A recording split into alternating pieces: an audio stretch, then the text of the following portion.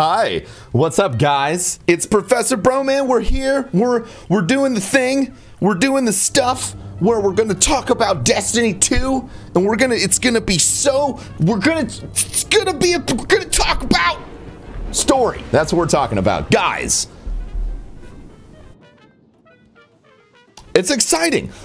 So some new information has been coming out. We finally know a little bit about some stuff that's going on inside of the Destiny universe as far as story. We have learned that there are over 50 story missions, all right, or 50 cutscenes, sorry, and this is the big one for me, over 80 plus different activities to do in PvE. Now, some of them won't unlock till endgame, but it's 80 different activities. To break it down for you guys, if we're ranking all activities that were available in the vanilla beta or the vanilla Destiny launch, so we'll exclude the raid.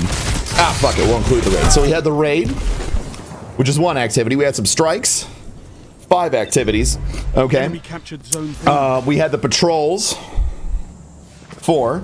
If you want to include the base missions where we were analyzing, doing all sorts of what is the right word? Public events.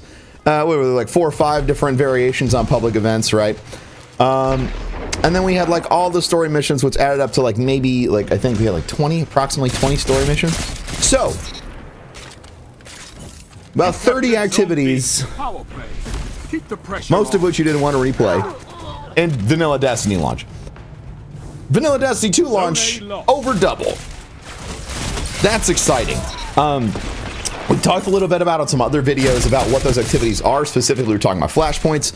We're talking about scaling difficulty in public events, which I probably should do another more focused down video on that later on, but not today. I think and hope, and this is why I made this video today. I really want you guys, for your friends that have become hypercritical of the idea of Destiny 2, okay, keep the pressure on. Because of the beta not having enough content, this is the information that they need to hear, and they might not be listening for it. I would hate for someone to miss out on an incredible gaming experience because they just happen to have too quick of a snap judgment. In a world where snap judgments are king, I understand, but this is not a period of time where you should be having a snippety snap judgment. You need to sit back and let the information unfold.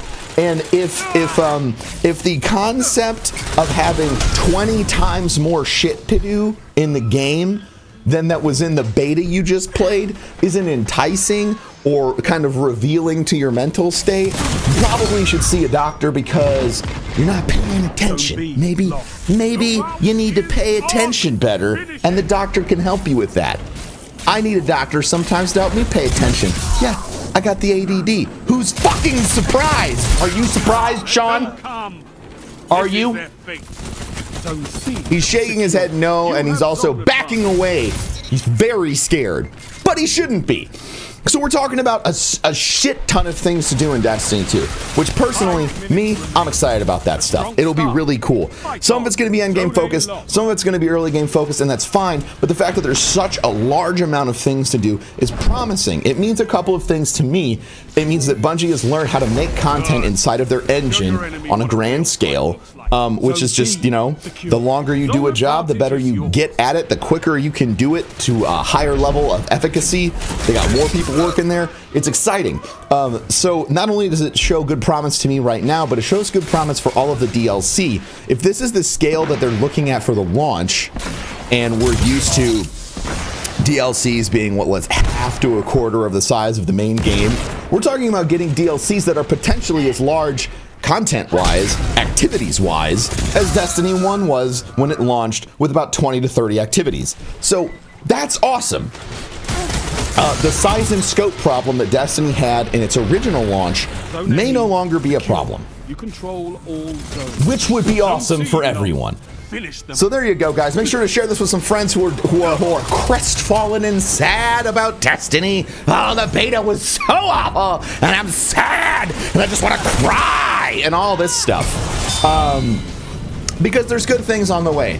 Thanks for watching. Make sure to rate, comment, subscribe. Thank you for watching. I deeply appreciate each and every one of your eyeballs and your attention to listen to me today. It means a lot, and I thank you for that. I hope you have wonderful days. Goodbye. Peace. Goodbye. Peace. Peace. Goodbye. And I love you and peace.